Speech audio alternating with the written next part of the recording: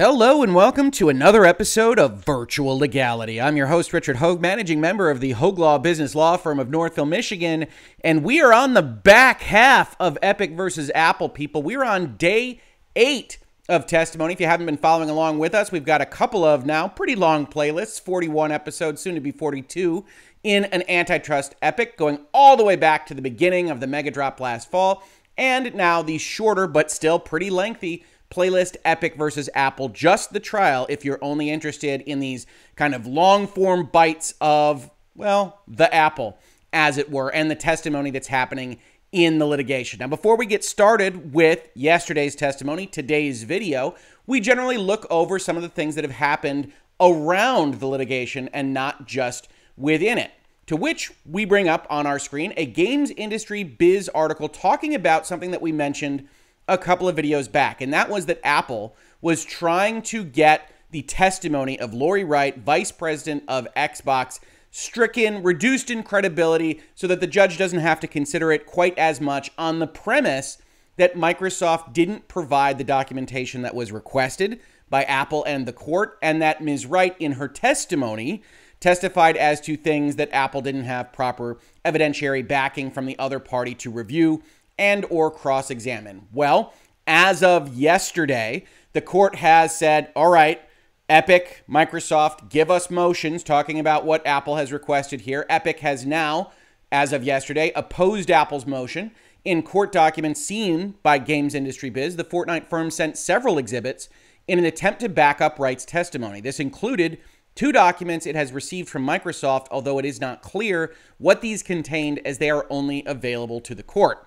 Epic's filing even included a proposed order denying Apple's request for an adverse credibility finding, which it hopes Judge Gonzalez Rogers will sign. And that's actually Epic's normal modus operandi here. When they filed their initial documents and certainly their preliminary injunction request, they actually write the injunction out and say, court, all you have to do is sign this, and we win. Bob's your uncle. So that's not unusual for them. It doesn't mean they'll win this motion necessarily. And it's interesting because part of Apple's complaint is that Lori Wright was testifying as to things that Apple wasn't able to ascertain from the documents, which meant that their cross-examination was ineffective for this purpose.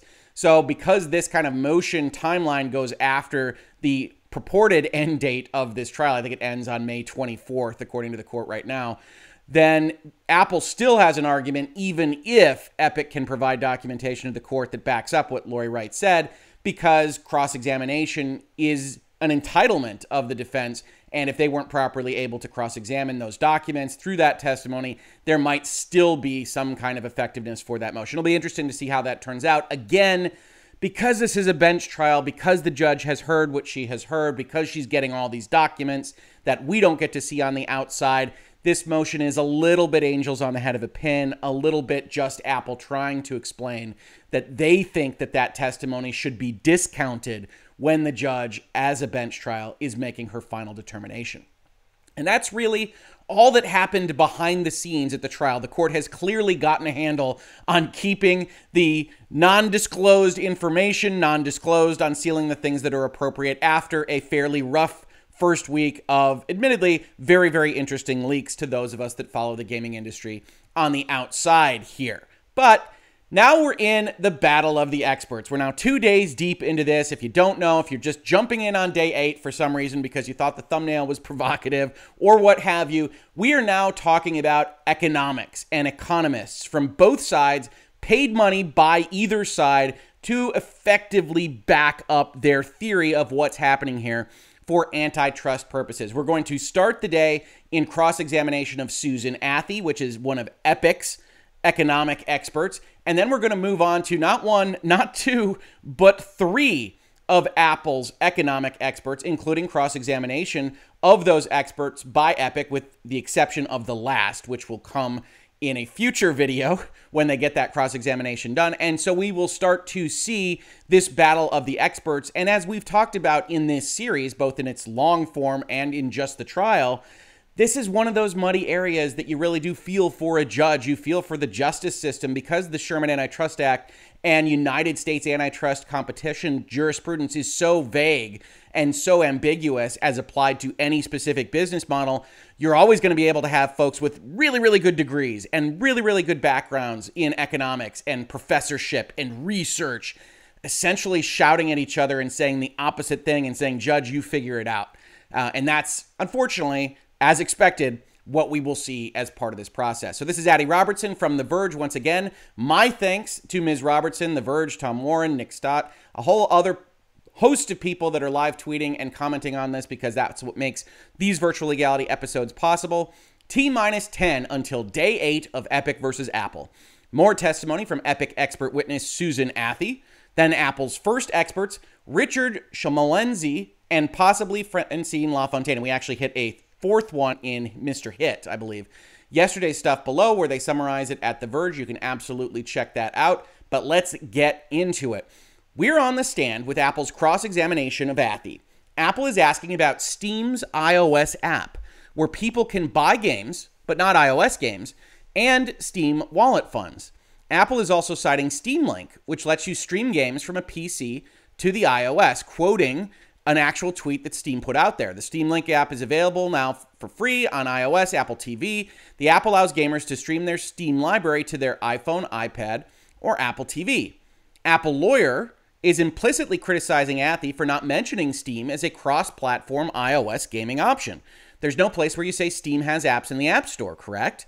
Athey says she'd need to double-check the report. Always the right answer. If you don't know something in court under oath, you say, "I don't recall," and perhaps I could refresh my recollection by looking at some documentation and paperwork, etc., etc. Apple, do you have any idea how many times a day Steam Link is downloaded? Lawyer is citing what appears to be this Sensor Tower report, which is a journalistic outlet reporting specifically on the iOS and mobile ecosystems, which says it was downloaded 52,000 times a day in its first week. Not being discussed right now, as Ms. Robertson puts it, but Apple has effectively drawn a distinction between cloud gaming like xCloud and streaming from a specific PC. Tom Warren notes that this has caused some confusion on the App Store. And indeed, across the industry, the definitions here aren't great because you're actually streaming a broadcast of something, and whether or not it's operating on your personal computer or a remote server isn't well handled in the App Store guidelines, because Apple continues to kind of reflect the business models that it is approached with and change its rules, not necessarily on an anti-competitive basis, but maybe, depending on which side of the spectrum you fall on this particular question, in order to address different kinds of business models. So xCloud and GeForce Now are prohibited under their streaming rules, whereas a Steam Link, which is still streaming, but from your personal computer rather than a remote server, is allowed under those same rules. Apple also cites remote play options from PlayStation and Xbox. Again, worth noting that these are specifically about streaming from a console rather than pure cloud gaming. Apple brings up Game Club, which it describes as a cross-platform competitor to Apple Arcade. Athey said that there was unnecessary friction there, but Apple is asking her if she's actually measured the effect of friction, and I didn't perform that specifically for this case. As a refresher, Athey spent a lot of yesterday talking about high costs and friction in switching between iOS and Android. Apple's rebutting this by highlighting third-party multi-game services that work across both platforms. And these distinctions are all, as a side note, again, Ms. Robertson here, sort of a muddle. Apple and Epic arguing across a bunch of different axes about whether GeForce Now is different from Steam Link and Apple Arcade is different from Roblox, and how Apple's App Store should treat all these services. Last week, Apple emphasized that it needed to lock down certain services. Here, it's focusing on the opposite, showing services it does allow and saying the friction involved in reaching them is negligible, which is a long way of saying that this start of cross-examination on day 8 is really talking about the fact that Apple, again, this is their defense, allows competitors to their gaming ecosystem. Yes, they make a lot of money on games, but they have specific rules for specific reasons. And as we've talked about in this series, I think their reasoning behind prohibiting GeForce Now and xCloud is particularly poor, that they don't make a great case on that particular axis, and Microsoft or NVIDIA would have probably been a more effective plaintiff in this case, but they do say, hey, we've got all these other options, and they can also point to what? Their Safari browser. And yes, there's restrictions on that. We'll talk about that a little bit as part of this video, but it's worth noting that xCloud and Microsoft is exploring going directly through the browser rather than the App Store right now. And that, as of this moment in time, is what Apple allows and, in fact, suggests to Microsoft. And in the top of their app developer guidelines for the App Store says, hey, you can always go through Safari. It's right in the opening paragraph of that guideline document, which adds a little bit of intrigue, right? You've got Aaron Greenberg at Microsoft with a tweet yesterday during this same day of testimony saying, I'm loving playing Xbox Game Pass games on the go with the backbone. It basically turns your iPhone into an Xbox portable system like the Switch. And indeed it does. It looks very cool. It's got kind of a back thing here where you put your iPhone and it's got the controllers on either side. And because of the way that they're working with the browser and Game Pass and xCloud, it allows you to play Xbox games on your iPhone. It just doesn't go through the App Store, which, if I'm Apple, I'm presenting as there are substitutes and options and possibilities for people to get access to our user base and our market that don't go through the App Store. They just have to figure out a different way to do it. So we talked about earlier in the series, that maybe doesn't give a lot of comfort to the Microsofts and the NVIDIAs of the world, since Apple does change its rules and reserves the right to change those rules at basically any time. But as of right this moment, you've got tweets out here like Aaron Greenberg in the middle of this litigation saying, hey, we can get our stuff on iPhone friction-free. And of course, it's not friction-free, as Microsoft and Epic have both argued, but it certainly looks nice in a tweet like this one. Continuing with Miss Athey's testimony. As a refresher, Athey spent a lot of yesterday talking about the high cost and friction. We already mentioned that. And now Epic's lawyer is coming back up. So this is now direct testimony. Athey is an Epic witness. And we're going back to Game Club and its iOS service. Do you remember from your report whether Game Cloud's entry into iOS was smooth? Athey says no. It was rejected more than 100 times, and it can offer only certain games.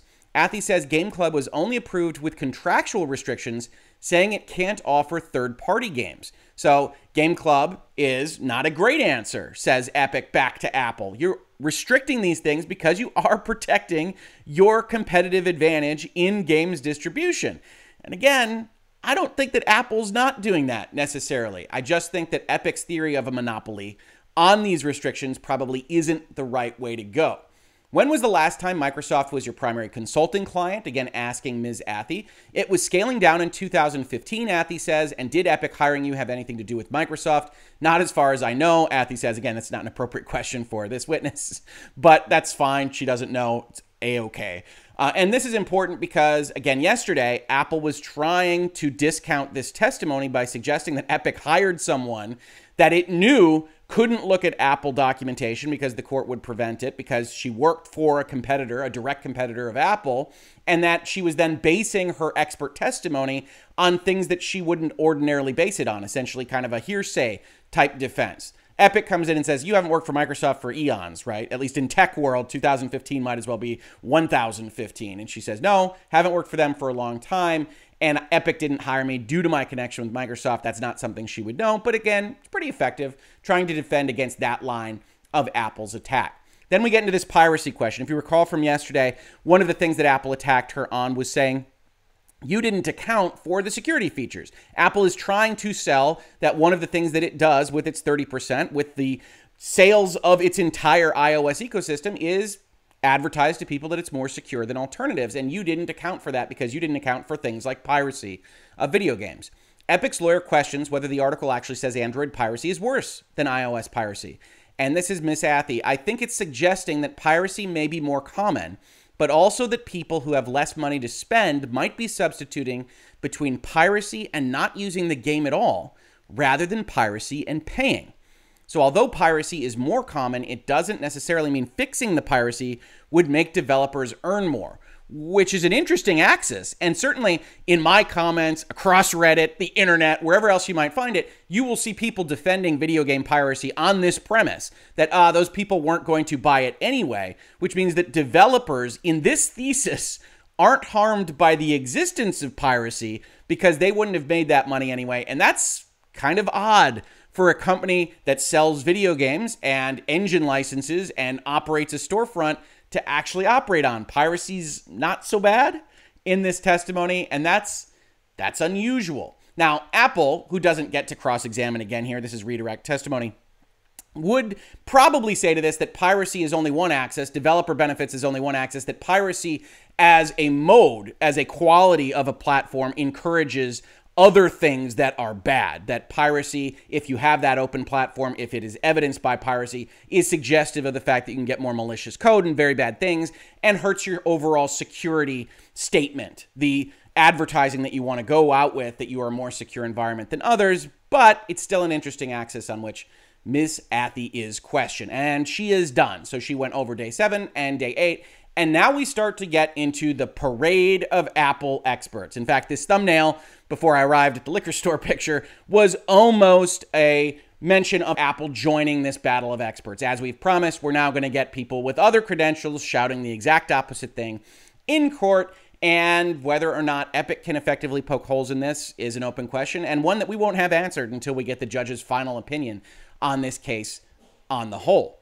Athey stepping down, we are getting our next witness, this time from Apple's side, Richard Schmalensee, who Nick Stat notes also testified for Microsoft at its big antitrust trial, defending Microsoft, presumably in that kind of description. And that's pretty old, and as we've talked about, is not a great analog to what we're talking about today, where you've got one provider of hardware and an operating system that operates specifically on that hardware, versus Microsoft in the 90s selling software into other hardware markets and trying in many respects to control what those third parties were doing, when Apple just wants to control its own walled garden. So it's not a great analog, but it is interesting. I'm also almost certain to butcher the pronunciation of Schmalensee a number of times, so I apologize in advance. Richard, if you're watching this, I am going to do my very, very best. Schmalensee and yesterday's Epic witness David Evans have collaborated in the past, but they're on different sides today, and Schmalensee is specifically here to rebut Evans' claims. Evan was there to argue that Apple has a monopoly on the iOS ecosystem and is using it to levy an unfair fee on in-app purchases, among other things. Schmalensee characterizes iOS as part of a hardware-software bundle rather than the distinct market Apple can monopolize. And if you take nothing else away from this battle of the experts, the last 3 days, maybe even the entire playlist here, the thing you should take away is that Epic's notion of this case is that the App Store and then under it, in-app payment processing are all separate markets from selling an iPhone. And that people go and they buy an iPhone and then they decide to engage with the App Store. And then if they're engaged in the App Store and they've got a copy of Fortnite, then they decide to engage with V-Bucks. And Apple and their experts would take the opposite approach and tells the court, no, when you're standing there in the Best Buy or wherever you might be standing, deciding on what phone to buy, you are thinking about the App Store, the universe of apps, what in-app payment processing might be, and you're not actually thinking about that, which is another of Apple's defenses, in all honesty, but that you are thinking about the holistic universe of what this thing is. It's not a phone and then an OS. It's a phone and OS. Schmalensee characterizes iOS as part of a hardware-software bundle rather than a distinct market Apple can monopolize. They don't monopolize an iOS market. They're not going out to an iOS customer base. They're selling the entire thing altogether. They're not just selling their operating system. They're certainly not just selling their App Store. And they're not selling in-app payment processing. Now, it is no surprise to those of you that have been following this from the beginning that I think this is the stronger case.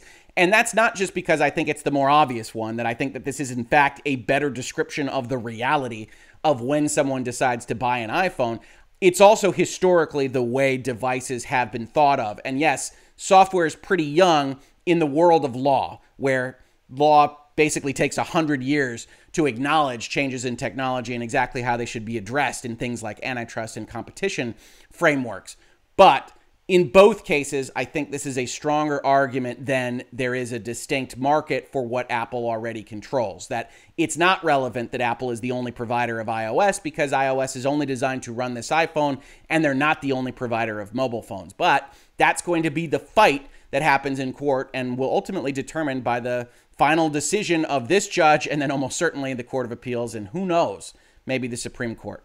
He then describes the commission structure, right? He says it's a commission charged by Apple as part of its pricing strategy.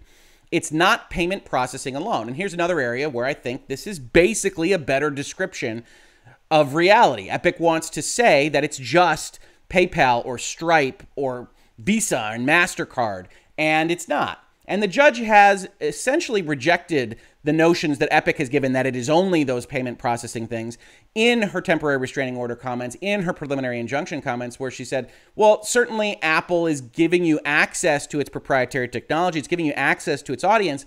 That earns something in return, doesn't it? And so I do think that Apple probably has a leg up on this kind of axis of the economic discussion just to start. Schmalensee also disputes Evans' claim that you can separate in-app payment processing as its own market. Does it describe a plausible market in your opinion? It does not. Is Apple's IAP system synonymous with payment processing services? Well, the closest analog I can come up with in the brick and mortar world is it's like the credit card terminal. It connects to a payment processor. IAP is the essential way that Apple collects its commissions. This is how Apple, in an automatic and seamless fashion, collects the commissions it's owed, Schmalensee says. Developers have a desire not to pay a commission, not a demand for an alternative service. Schmalensee says he can't think of a single successful platform that asked for a commission and then made it very easy for people to avoid it. In an online business of this kind, the commission model is a natural way to monetize. In larger transactions, the store makes more money, the seller makes more money, so the percentage commission seems very natural. And we've talked about that. In general, a percentage commission for a retail type relationship makes sense. You want both sides to be aiming their boat in the same direction and rowing in that same direction. And in general, a percentage-based commission says you make more money, I make more money, you make less money, I make less money. We both have incentives to make as much money as possible, and that works. That's what Schmalensee is saying here. He's also saying, however, that it's the credit card processing terminal on the counter of your digital GameStop, on the counter of your ephemeral Best Buy, and that it's collecting the commission because, as we've also talked about, where the money goes matters. In any contractual relationship, you want to be in charge of the customer's money coming in so that you can take your cut and then pass it along. Because the alternative is that you have to trust the documentation from the other party, get your cut back out, and then potentially have to audit their records if they are otherwise trying to skim off the top and those kinds of things. So Apple, in charge of its proprietary technology and access to its app store, says we'll take our cut first and then we'll pass along the 70% to you. And that's all well and good, although it does get itself in some trouble in certain antitrust capacities, as we are also seeing in the consumer disputes against Apple, and maybe we'll do videos on those when they finally make it to court. But it makes sense in a purely competitive framework. We want to make sure we get our money. We don't want to pay for audits, and we're not trying to be anti-competitive in this methodology. That's Apple's stance, of course. Schmalensee draws a comparison to American Express, which had anti-steering rules against telling people how to get around fees, and he compares it to Apple's model. Amex prevailed in a big court case about this, notably. In Amex, there wasn't a duopoly, though, correct? The judge asks. When you're going to a store, you can see the store that says Visa, MasterCard, Discover, Amex, so there were visual indications of options. Visual indications of options don't exist in this circumstance. Schmalensee says the important thing is that, to continue the analogy, merchants can't say to the customers, I'd really rather you didn't use the Amex card. Could you use the Visa? Judge asks, well, what's so bad about it anyway to have consumers have the choice? The reason is if consumers have choice, if the app vendor can say, if you press this button, you can buy this for less, that means the App Store can't collect its commission. You're undercutting its revenue stream. And I don't think it's factually the same, the judge says. Judge is not buying any of this analogy, even though Mr. Schmalensee has arrived at the same place that he started, which is that you shouldn't be allowed to steer away from the store because then that's all you would be doing. And if the store and the ecosystem and what Apple has built is to have any value, you can't just allow an off-ramp. You can't just allow folks to say, oh, buy it here cheaper, and maybe that's good enough, maybe it's not. Again, the judge seems to be signaling that she is thinking pretty strongly about this anti-steering provision that we will take a look at in the guidelines as part of this video. Schmalensee also says Evans neglected indirect network effects that magnify the impact of a price change. Some elaboration on what that means from written testimony below. I'm not going to read that written testimony because I don't think it's helpful or terribly clarifying.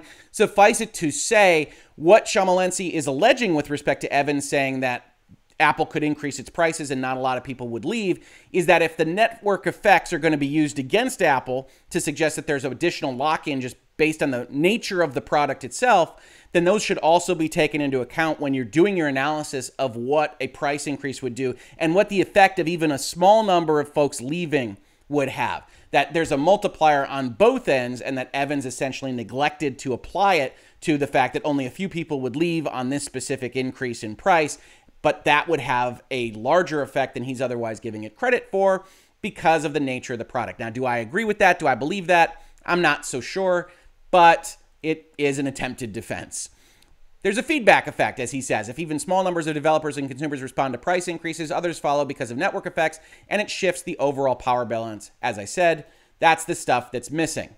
Also, the App Store's allegedly very high operating margin also isn't an indicator of profit margins either, Schmalensee says. Schmalensee analogizes two factories, one invested in machines and one worker, although has lots of employees and no machines. The first would show a higher operating margin, but that doesn't mean it's more profitable since they spent lots of money up front on the machines. They spent capital at the front end. In this analogy, Apple invested a bunch of money into building iPhones and iOS, and you should treat that partially as Apple spending on the App Store. There's simply no economically meaningful way to allocate joint costs among several products and services. And broadly speaking, I think that's right. Certainly, if you've got that additional capital that you've expended on selling hardware, then that can be something that you could judge against the profitability and the operating margin and what is or is not anti-competitive in terms of the money that a company makes.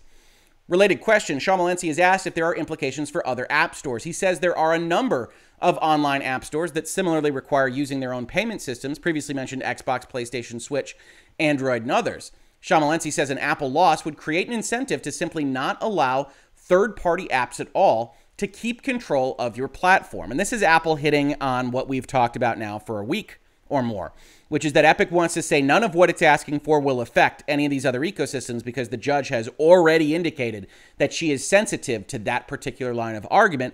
And Apple coming in, noting that sensitivity and saying, it's going to affect all of these other things. And then as we talked about yesterday, with Epic's own expert, there is a notion that Epic would suggest that it's more competitive to not have an app store at all, to not allow third-party developers access to your platform and your eyeballs and your ecosystem entirely. Now, Epic doesn't think that's a legitimate kind of complaint. As we follow here, moving into cross-examination, Epic's lawyer wants to elaborate on this issue. Is Schmalensee saying a new entrant to the phone market would look at an Apple loss and decide not to allow third-party apps? I didn't say it would necessarily be the decision, but the thought of allowing third-party apps and then having to change business models if it became powerful enough would discourage allowing the apps, Schmalensee says. Is it inevitable? No. And it might also encourage even tighter restrictions on who can participate and very much more specific restrictions on what can participate in that platform. And again, as I said yesterday, the question has to be, from the court's perspective, is that a good thing for consumer welfare? The antitrust laws are premised on this notion not of protecting developer X, not on protecting whatever developers Epic wants to bring up in front of this litigation, but instead on the end user consumer who may or may not see a benefit to a number of different stores and a lower cost and more development and more apps and games and what have you, may or may not do that. But if you've got now this legal notion that maybe these phones shouldn't be providing that access at all and they should just be completely walled gardens, then does that benefit the consumer? And I think the obvious answer to that is no, which is why you see Epic fighting against it, saying, hey, you don't actually think people would not support app stores when they could make money through them, do you? And the answer is, I don't know, says the expert. I wouldn't say that would necessarily be the decision more specifically, but it could. We're going back to the anti-steering provisions and delving into exactly what Apple's policies ban. In this case, talking about Apple not allowing targeted emails notifying users of cheaper payment options, targeted emails using data collected from the apps within the ecosystem. And I think now's a good time to talk about what that anti-steering provision actually looks like, because this seems to be the area of most vulnerability on Apple's side, just based on what the judge has commented on so far. So this is 3.1.1. If you want to unlock features or functionality within your app, you must use in-app purchase. That's what Epic wants gone. Apps may not use their own mechanisms to unlock content or functionality such as license keys, augmented reality markers, QR codes, etc. I always hate to see etc. in legal documents. Apps and their metadata may not include buttons, external links, or other calls to action that direct customers to purchasing mechanisms other than in-app purchase. That's the sentence that I really do think that Apple has some vulnerability on based on what the judge has interjected so far. Apps and their metadata, the type, the descriptions, things within them, can't include buttons, external links, or other calls to action that direct customers to purchasing mechanisms other than in-app purchase. And A number of you came into my comments yesterday and said, well, if she got rid of that, couldn't they just advertise around it? And wouldn't that be a big problem for Apple? And it's possible. It's possible that the judge decides to say, okay, I'm not going to give you a win, Epic, on the biggest stuff that you're asking for, App Store access, side-loading app stores, that kind of thing. But I am going to eliminate the anti-steering provision, or maybe instead of eliminating it, you still can't add these things on your own. I'm going to see if Apple would go for a mandate of a specific bit of notation within every description, perhaps, that says, hey, purchases within this app may be available through other means. Check with the developer and publisher on their website or elsewhere to see what makes sense for you, or something along those lines that essentially would go on every app that says, hey, that visual indication, that sticker that says maybe there's another place that you can buy these kinds of things would go in every app. And it might be something that Apple would go for because, again, there is a certain amount of friction there. And if it's on every app, you don't know exactly where and who is offering that lower price. So it would just be kind of a notice provision rather than allowing every developer and every publisher to explain how much better things are outside of the ecosystem that they're otherwise engaged in. But it's a very interesting point of contention of this case because before now, it was unclear that the judge was thinking so hard about these anti-steering provisions. Schmalensee, an Epic lawyer, have returned to the Amex case. You believe that the App Store here is like the American Express network in that neither buys nor sells any content, but it facilitates transactions, including a wide range of products. Yes. So the service it sells is matchmaking between developers and consumers. Lawyer asks, and does that have anything to do with the content of the transactions? Yes, but only insofar as it could distinguish between collecting a commission on only certain products. Epic's lawyer is hitting at the fact that Apple requires a commission for digital purchases, but not physical goods sold in apps. And that's an unusual line of argument. It is certainly worth noting that Apple treats what's actually happening on its store differently, but Apple has, in the documentation we've so far seen, presented at least a plausible business reason for that, which is that in physical goods, in things that it doesn't confirm the delivery of, it doesn't have any ability to confirm the delivery of that good, to ensure that that thing has actually changed hands, and it doesn't want any part of it. One thing that is skipped in both Epic and Apple's arguments so far is that it's not that Apple allows alternative payment mechanisms for those kinds of physically delivered goods or services like the Ubers of the world. It prohibits the use of their in-app payment processing and requires a credit card or Apple Pay to go in a different direction for those purposes specifically. So it's not just enlarging the possibilities, it's specifically prohibiting what it doesn't want any part of on that commission basis because it just doesn't know. And that, to my mind, is a reasonable argument, even if you don't agree with it. Remember, the court isn't trying to evaluate whether it's wise or whether there isn't another way you could go, possibly. It's trying to evaluate whether you've got a plausible reason and whether or not that reason, as it's put into effect, is in and of itself anti-competitive. We're talking about Steam and it deciding to lower its commission in Epic Says response to Epic launching a store. Schmalensee concurs that there's no evidence that platforms on other devices lowered their prices in similar ways. And I like this line of argument from Epic. This is a good little note that Epic makes against this testimony, which is to say, okay, Steam lowered its prices when Epic Store arrived. Nobody else did. And again, remember, Epic's trying to argue that those aren't substitutes to the mobile ecosystem. Those aren't substitutes, the PC isn't, to playing Fortnite. And it's worth noting that when Epic Game Store came in, the people that were clearly seen as competitors, that saw Epic Game Store as competitors, responded when they can argue that the other platforms, your Xboxes, your Nintendos, your PlayStations, your iPhones, did not. Calling back to Schmalensee's defense of Microsoft, he referred to an operating system market in the wake of the case. Schmalensee says Windows was sold as a specific OS, just bundled with hardware, compared to iOS, Android not being sold in the same way. Lawyer says Android is not free, in the sense that it's monetized. There's a price being paid by these OEMs to get Android. It's just paid in a different monetization method. Schmalensee somewhat derisively calls that a novel theory. And what's amusing about this, right, is if you really break this down, they're saying, okay, if you just give Android for free and then take a cut of your mandated Google Play Store, you're still getting paid in some respect. And I can't help but look at this and think, if there's anybody that knows that free-to-play ain't free-to-play, it's probably Epic Games and their Fortnite product, right? They're getting paid. And really the entire free-to-play market knows that getting your foot in the door, getting Android on those systems doesn't mean that you're not getting paid. So this economist is right to call it a novel theory in respect of OEMs, Androids, and operating systems, but it's not a novel theory for a game company that knows that just getting that first taste in the door is often all you need. We're comparing Windows and Mac OS and iOS and Android now. Windows makes money on Mac OS and iOS make money on hardware. Lawyer says, as for Android, no one really knows how they make money, and then we start arguing over the business models of general purpose computing platforms and consoles. In general, Epic says the fact that Apple makes money off hardware reduces the incentive to treat developers well because it doesn't need them as much as, say, console makers who sell at a loss. But lawyers calls back to an earlier Schmalensee comment that if Apple was going to price gouge based on its power, it already would have. He suggests that a fear of regulation lawsuits has acted as a check on Apple's behavior. And just to get back to the console versus general computing devices distinction, Schmalensee doesn't actually yield on this. He effectively says that it doesn't matter. And the further Apple experts will also say that it doesn't matter in this space. You don't have to agree with them, but it is something that they are saying as part of this conversation. And I've lost my place on this one.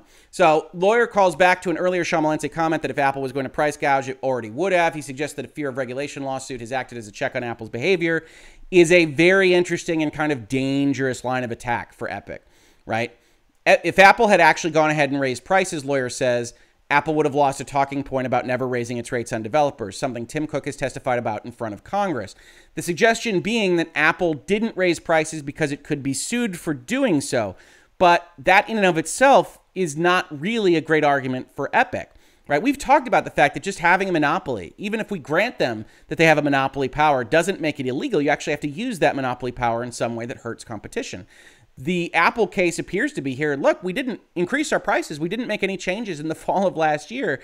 So what are you getting us on? And Epic's lawyer's basic only response is, if there wasn't a fear of regulation lawsuits, they would have, but there's a lot of things you can say that you would do if there wasn't a law against it. Certainly my clients would do a certain number of other things with their businesses if there wasn't a law against it. That's the purpose of having lawyers, is to comply with the law. And it sounds to me, if you actually break this down, that Epic's lawyer here is acknowledging that they didn't make a change. Lawyer calls back to that earlier statement. If Apple was going to price gouge based on power, it already would have. He suggests that a fear of regulation lawsuits has acted as a check on Apple's behavior. Then it's working as intended. Feature, not bug. And that's a dangerous line of attack, because you can bring this up and say Epic acknowledges that Apple hasn't abused its power position, even if it has a power position. And so what are we talking about here, Judge? This, in fact, has barely come up, that game consoles have the option of buying physical games that allow someone to choose who they will pay. It hasn't really come up because you still lose on the all digital games argument, and you still lose on the fact that the console manufacturers take a cut from the retail arm, even though they have no impact on how that actually functions. You have publisher agreements that give them that cut, even though the publisher is entirely responsible for distributing and pressing and doing all those things physically. So it's really not a great line of attack for the Epics of the world. As an aside, Schmalensee insists there are other browsers available on iOS outside of just Safari, and says he'd be surprised if Apple had ever barred them, which really doesn't reflect the reality of iOS. Too long didn't read. You can use other browsers on iOS, but Apple spent years putting significant limits on them and requires them to use its WebKit framework. It's definitely hobbled non-Safari browsers' autonomy, and I think that's accurate. That Apple isn't so terribly interested in supporting non-Safari browsers, not a great argument for Apple to suggest that it is. Judge has a couple of questions, and here we're going to take a pretty decent length aside.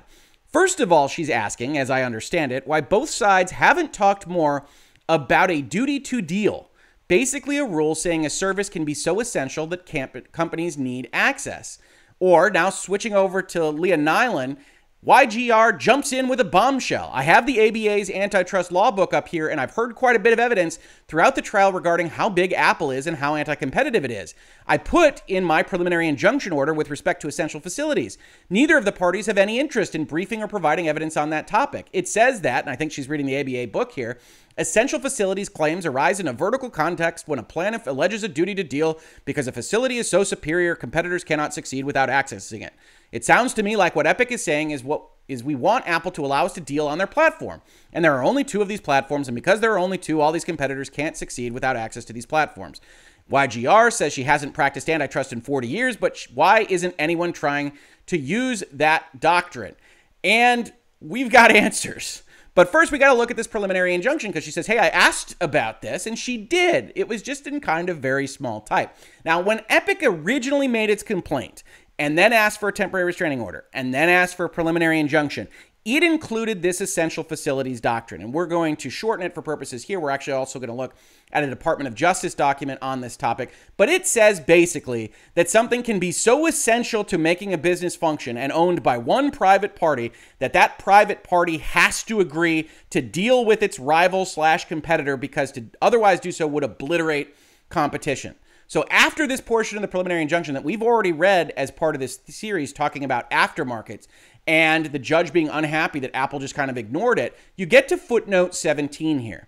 Footnote 17 says, Apple says it's the IP owner, even if it's a monopolist. Apple is not required to allow unfettered and uncompensated use of its intellectually owned technology. Moreover, the judge finishes off, however, the parties failed to brief whether Apple possesses essential facilities, which may require, parenthetical, compensated access. The court makes no express finding on these issues, but notes these as other potential hurdles. Why aren't you talking to me about essential facilities? And the answer to that is that it's a bit of a throwaway. Essential facilities hasn't actually been very successful in the various courts of the United States. I've brought up here a Department of Justice white paper, and this is from, I think it's 2015, so it's a few years back. But it's also during the Obama administration. This isn't, in case you think it might be, just a specific Trump Department of Justice kind of document. This has been kind of the long form look at essential facilities. So let's talk about refusals to deal with rivals. Companies are generally under no antitrust obligation to sell or license their products to or provide their assets for use by another company.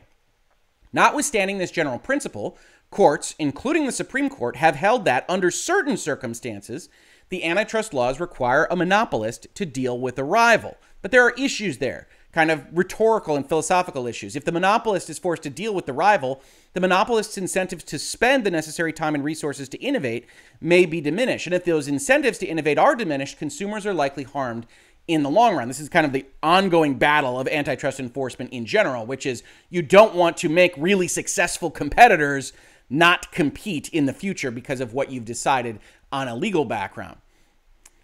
Looking at the Kodak case, which kind of makes up some of the spine of this current Epic versus Apple case, talking about aftermarkets, it held, the court did, that in the absence of any indication of illegal tying, fraud in the Patent and Trademark Office, or sham litigation, the patent holder may enforce the statutory right to exclude others from making, using, or selling the claimed invention free from liability under the antitrust laws. So there are a number of cases here that the courts look at, the various circuits, the Supreme Court, that talk about potentially being forced to deal with your rival. But one thing that pops up even in the Kodak case, which largely goes in Epic's favor, is that patented technology, such as an iPhone, is even more strongly protected against kind of essential facilities doctrine and duty to deal than other kinds of things. One of the big wins for duty to deal is essentially skiing tickets on different hills. That is essentially just real property ownership. Firms may acquire monopoly power by establishing an infrastructure that renders them uniquely suited to serve their customers. Compelling such firms to share the source of their advantage is in some tension with the underlying purpose of antitrust law, since it may lessen the incentive for the monopolist, the rival, or both to invest in those economically beneficial facilities. Enforced sharing also requires antitrust courts to act as central planners, identifying the proper price, quantity, and other terms of dealing, a role for which they are ill-suited. Moreover, compelling negotiation between competitors may facilitate the supreme evil of antitrust, and that is collusion. And this is in a case, this is actually quoting a case called Trinco, which is really the last time that the courts have looked at this in any great detail, at least at the Supreme Court level. And so you get this analysis from the Department of Justice. And again, this doesn't necessarily limit what a civil action like the one brought by Epic can talk about, but it does runs suggestive of why essential facilities is essentially a throw-in because there are these issues. Getting to the essential facilities doctrine specifically, we see this summary from the Department of Justice. The Essentials Facility Doctrine derives from the 1912 United States versus Terminal Railroad Association of St. Louis decision, in which the Supreme Court condemned a consortium's combination of railroad facilities necessary to carry freight traffic or passengers across the Mississippi River at St. Louis. Although the case involved a joint venture among competitors, lower courts have drawn from Terminal Railroad the Essential Facilities Doctrine, the proposition that the antitrust laws require a single firm in control of a facility essential to its competitors to provide reasonable access to the facility if possible.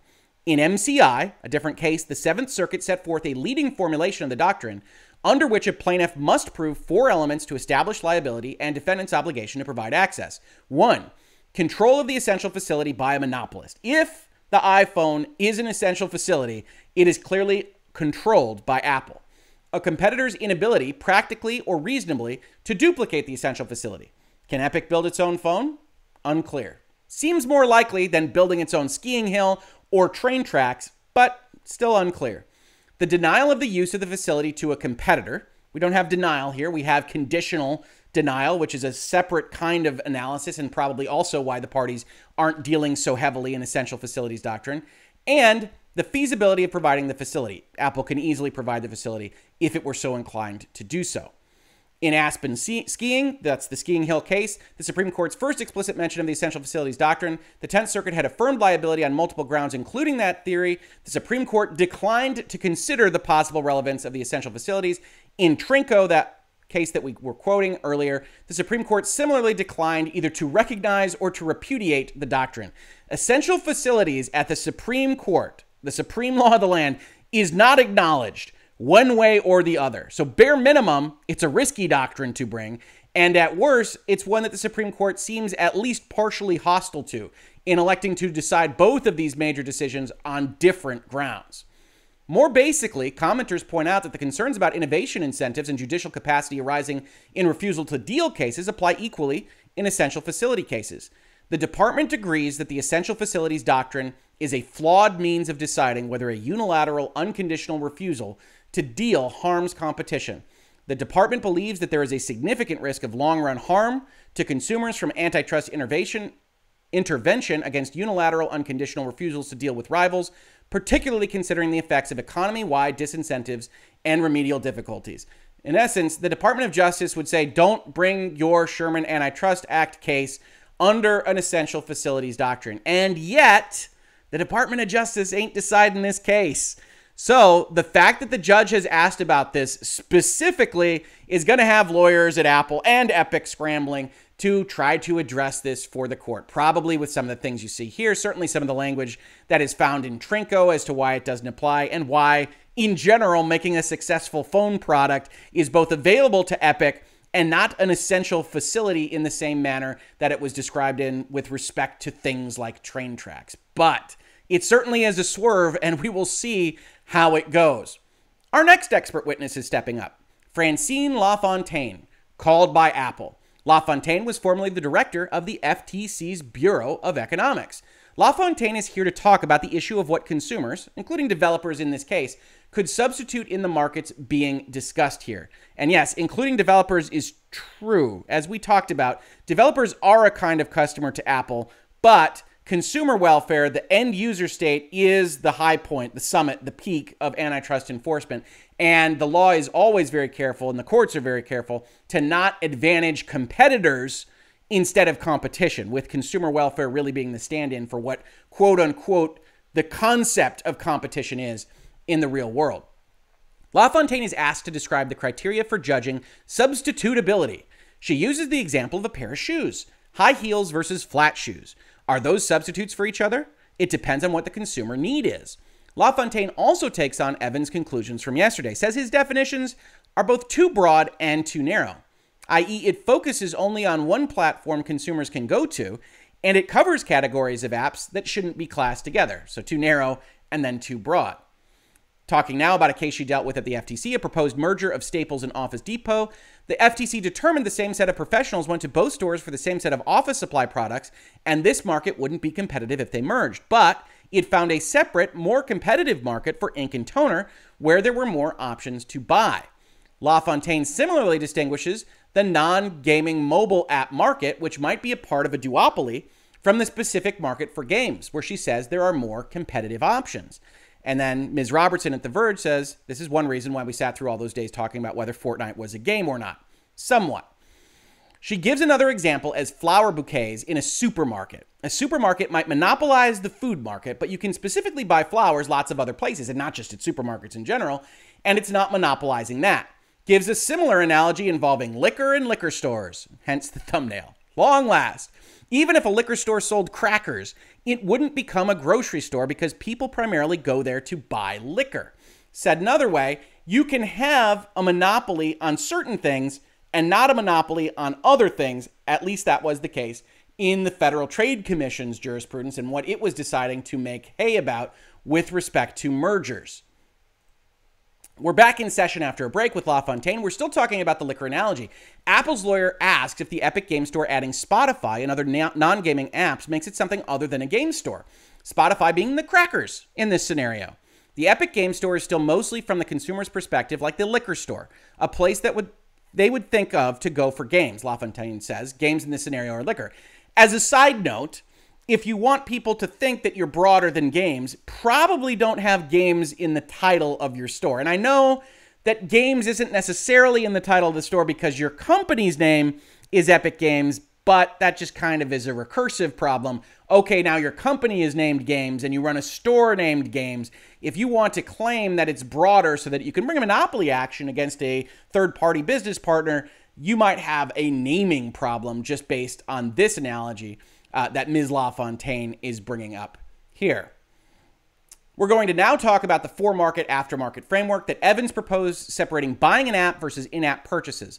LaFontaine reiterates an argument from earlier in the day, saying what Apple does is essentially run one unified matchmaking market. Again, as he said, Epic, multiple markets, Apple, one thing, you're buying an iPhone. LaFontaine also says that even if there was a distinction between the two markets, it wouldn't necessarily be anti-competitive for Apple to tie both together because they have their own potential consumer base. Not a great argument, but it's not really an argument. It's kind of a throwaway line in any event. Epic's up now, starting by pushing back on LaFontaine for relying on economic analysis done by other people. She says that's consistent with how she'd work at an agency like the FTC. Indeed, it is consistent with how the government agencies work. Doesn't make it super effective for this purpose. And also note that the complaints that Apple had about Epic's experts yesterday were in large part around the fact that they hadn't looked at the direct materials necessary to make a claim. So Epic's kind of throwing it back in their face. Makes sense. Lawyer and LaFontaine are engaged in a back and forth about the granularity of the product market she's analyzing. She groups together a category of game transactions, and Epic has built its case on wanting the judge to examine a broader app market. Lawyer asks if when she did her analysis, you were not aware of all the different kinds of apps that Epic develops. LaFontaine says she was not fully aware, and that includes her not knowing about House Party, a social app Epic acquired in 2019. Had you known that Epic was the developer of a social networking app, would she have reevaluated her market definition?